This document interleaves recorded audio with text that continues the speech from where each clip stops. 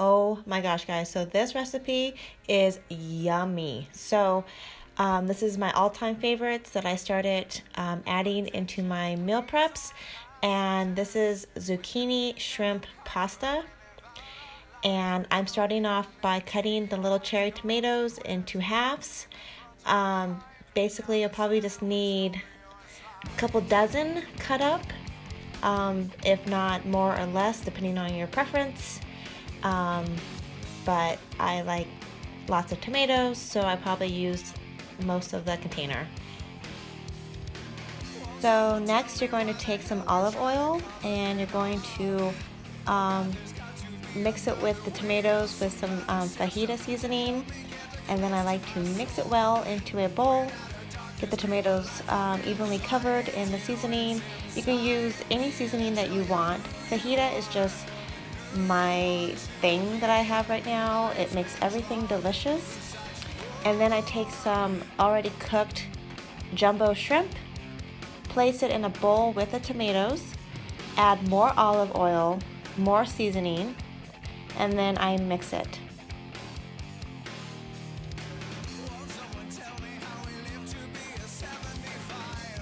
Then I'm going to go ahead and add some lemon pepper seasoning into the bowl of shrimp and tomatoes, some more olive oil, just enough to get it stirred up, and then I'm going to mix it up again.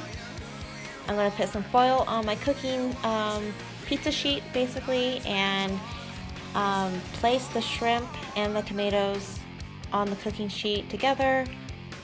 I'm going to bake these for probably 10 minutes or so for 425, depending on your altitude. And then next I'm going to cut up my zucchini. You can buy these little things basically at any grocery store, and they are freaking awesome, just to let you know. Or you can already buy pre-made zucchini noodles. So whatever suits your preference. And I'm just going to do about 2 zucchinis, if not 3, depending on what kind of size family you have, how many people you're going to be serving. But I always like to make extra because it's just so good. Like seriously, it's just amazing.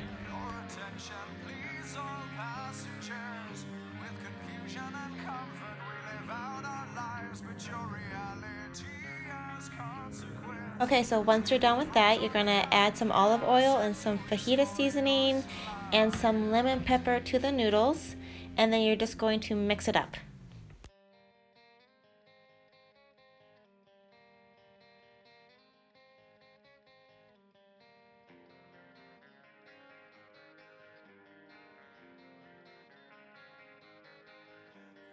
You're going to take your shrimp and tomatoes out of the oven, let them sit and cool down for a little bit.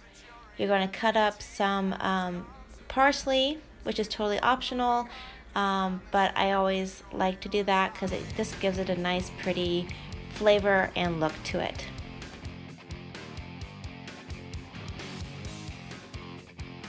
Then sprinkle the parsley over the shrimp and tomatoes, let that set, and then you're going to cook your noodles for about 2 to 3, no more than 4 minutes, and then you're done.